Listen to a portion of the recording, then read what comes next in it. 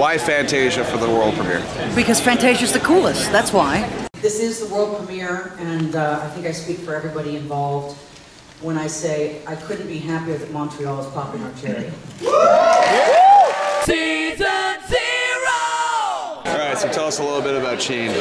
Chained stars Vincent D'Onofrio, Julia Ormond, Eamon Farron, and Evan Bird, and is about a serial killer who's a taxi driver who picks up a fare of a mother and a son. Hey, hon, it's us. We are in a cab and we're on the way home. Love you. Excuse me, that was our exit? Mom? I've got a child back here and you're beginning to scare the bejesus out of me. And he makes quick work of the mother and keeps the boy for 10 years. This is not helping my fear of taxi drivers. What's your name?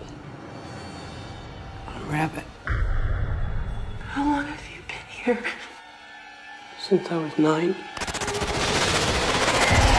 10 years? I had no idea. 10 years. Yeah. You only eat what I've left in my plate. This is your world. I can still distinctly remember, and I mentioned to Carolyn on our way in for the premiere, that I can remember the night I sat down at my desk to write the first 20 pages, and the opening where young Tim climbs up onto this desk in Bob's kill room and gets his mum's bloody driver's license out of the tin. That was the first thing I wrote, and then he runs to the door counting 1 through to 10 to allow Bob in with his next victim. And it seems like yesterday, but it was 10 years ago. And when I wrote it, I thought, Jesus, this is good. This needs to be seen. But in reality, I thought it probably never would be. I hoped it would be, but to get here 10 years later is just the most incredible thing.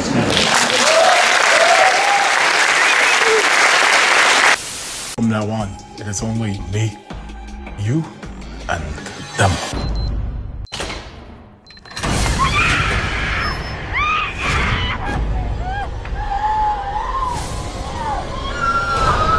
And what was it like casting all these girls pretty much to be on screen for 5 minutes and murdered? Like, You'd be surprised how many girls are willing to be murdered by Vincent D'Onofrio.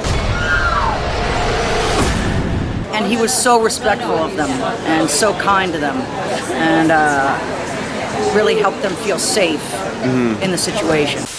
what did you think when you found out Jennifer was going to be the director? Oh, I was over the moon. I was over the moon because I watched Foxy Helena and I loved that. I knew she was only in her late teens when she wrote that, and I knew she had a lot of talent. You know, she had probably a male sensibility with that. In that she could really tell a good, what I thought was a horror story. She reckoned it was a fairy tale, but to me it was a horror story, and I loved it.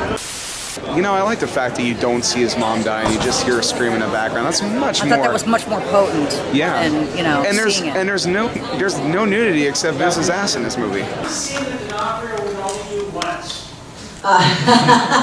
There were 2 of them actually, but the one he would only do once, truly, was lying on top of the woman, covered in blood on his testicles and entire body, when I shot him from the testicle side. I could have watched it forever. I kind of. You know, and usually movies it's just like tit. Yep.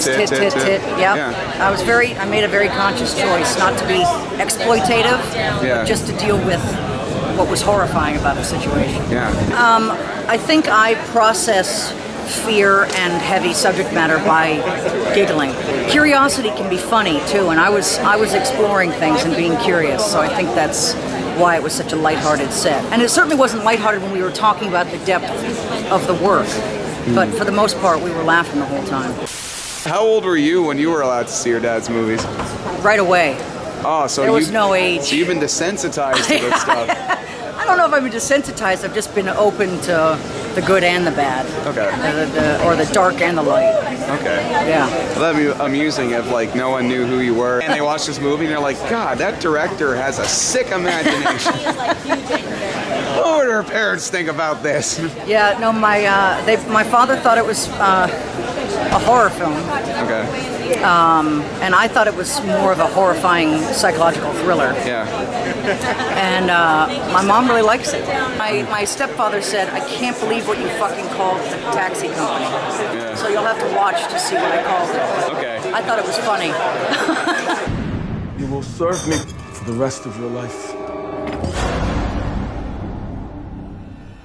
It's about how real monsters are made. There you go. That's great. Season 0! I don't believe in spoilers once again. Like, how many jerks out there try to ruin the Sixth Sense for everybody? I know, you know? right? Yeah. It's awful. Or the Crying Game. Yeah. Oh, Yeah. especially, Yeah, that was brutal.